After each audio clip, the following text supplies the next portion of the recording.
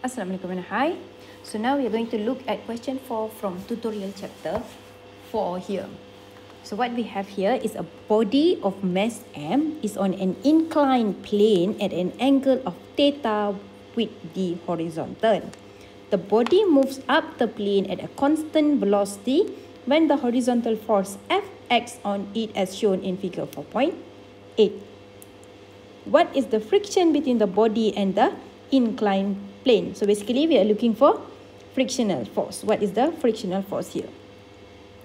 Okay, so let us understand what we have here. So we have our objects located on an inclined plane which is at angle of theta with the horizontal. So the theta here is actually given as theta. The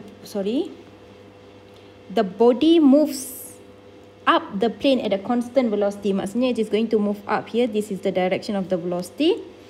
When a horizontal force F is acted as shown. So kita tolak dia gini. Alright? They're going to push it like this.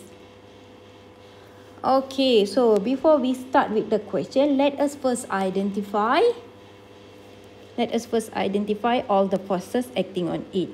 Alright, so the forces that we have here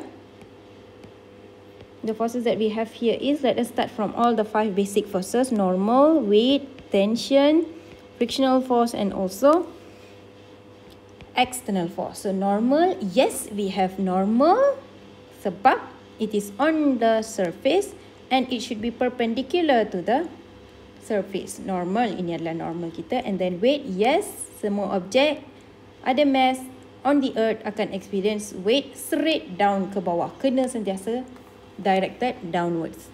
And then tensional force tak ada as there is no string attached. And then frictional force obviously kita ada because that is what the question asks us to find. So the direction of frictional force dekat sini adalah always opposite to the direction of motion. Dia cakap the body moves up the plane. Ini plane kita, dia kena gerak menaiki plane. It is going up the plane. So this is the direction of the motion. Therefore, to oppose that, we are going to experience friction in the opposite direction. So inilah friction kita. Okay. Sebab dia kata constant velocity. So the object is moving. Ada velocity. So ini akan jadi kinetic friction here. And then external force. Yes. Any other forces acting on the object externally, which is the F here. You're going to push in this direction. So this is another force kita. Kita ada external force dekat sini. Alright. So now we are going to transfer this into free body diagram first. So to draw free body diagram, let us first identify which is our x-axis and y-axis. Since this is the plane, I'm going to stick to this one as my x-axis. X-axis saya ikut plane saya. And directly 90 degree to it is my y-axis. So to draw my free body diagram, my axis is going to look like this. This is my x inclined here. And my y here. Ini objek saya. So we are having our weight straight down. Ini W saya. Normal. Perpendicular to the surface. And then we have frictional force in this direction. And then force kita dekat sini. This force here. Okay. Bila kita nak lukis force masuk dalam Cartesian plane dekat sini, you cannot sketch your force like this. Tak boleh. Ini salah. Because the force cannot enter the origin. Okay. Every vector, when you are drawing it on a Cartesian plane, cannot enter the vector. It should always leave. So without changing the direction yang ke sana, in that direction to the right, without changing the direction, we are just going to take this and place it here. As long as it is still in the same direction. So this is my force here. Okay, saya dah tulis. Alright, now we are going to find what is the value of this frictional force. To do that, apa yang kita akan buat adalah kita akan buat summation F is equals to MA, where we are going to have summation Fx is equals to MAX and summation Fy is equals to MAY here. As you can see, the object is only moving along x-axis. Dia tengah gerak x-axis saja sebab kita cakap dia move up. Tiada pergerakan along y-axis, no movement along y-axis, Maka summation along y component kita akan jadi kosong sebab the object is not moving along y component. Okay. And then summation fx is equals to max. However, in the question, it is mentioned that constant velocity. Dan kita faham daripada chapter 2 lagi, constant velocity maksudnya acceleration is equals to 0. The initial velocity sama dengan final velocity, maka tak ada acceleration. Therefore, walaupun dia tengah bergerak along x-axis, even though it is moving along x-axis, but the motion here involve constant velocity. Velocity yang constant, maka acceleration dia kosong. So, summation fx kita pun akan jadi kosong here. So, basically, our summation f here is actually 0. Alright. So, now untuk cari frictional force, as you can see, your frictional force is along x-axis. Kita pun buatlah summation fx is equals to 0.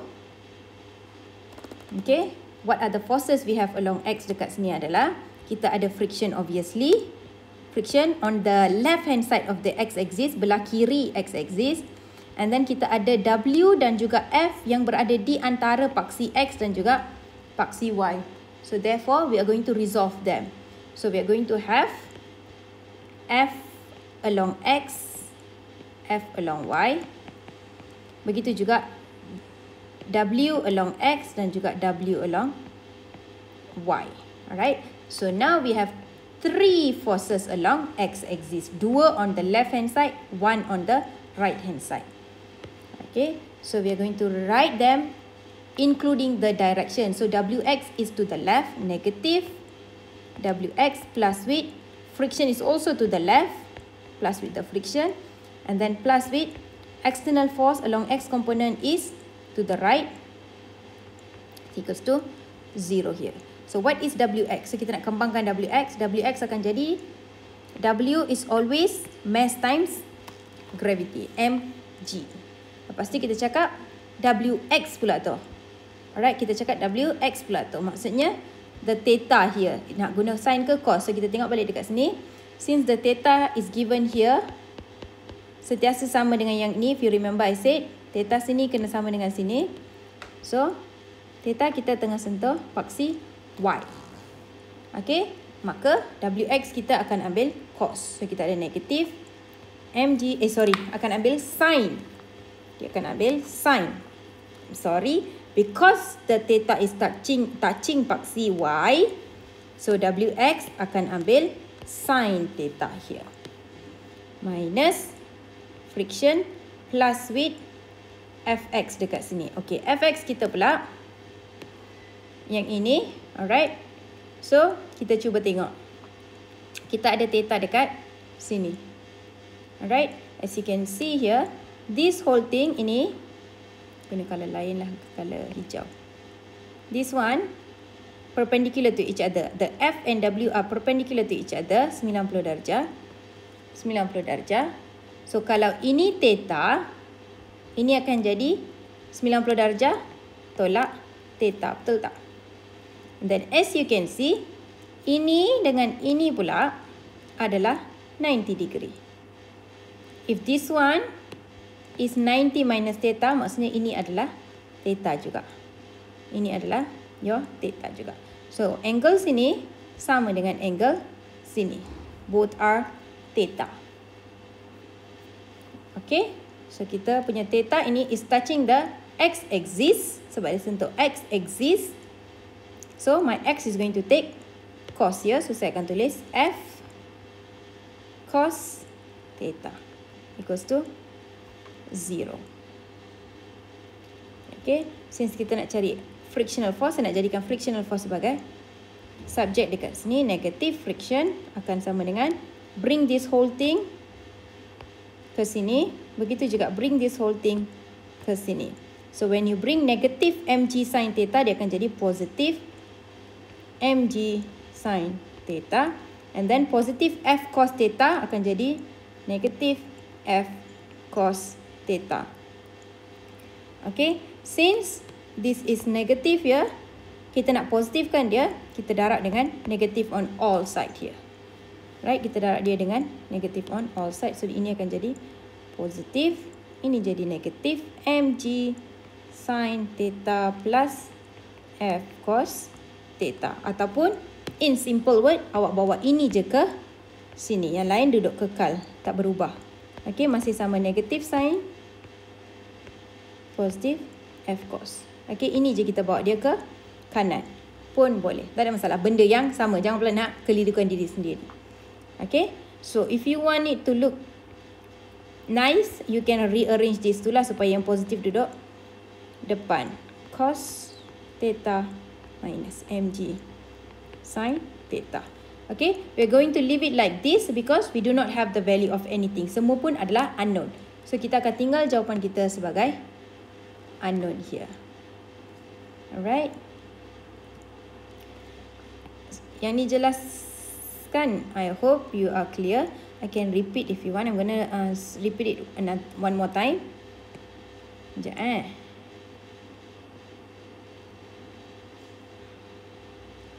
Tak apa, nanti Miss lukis balik.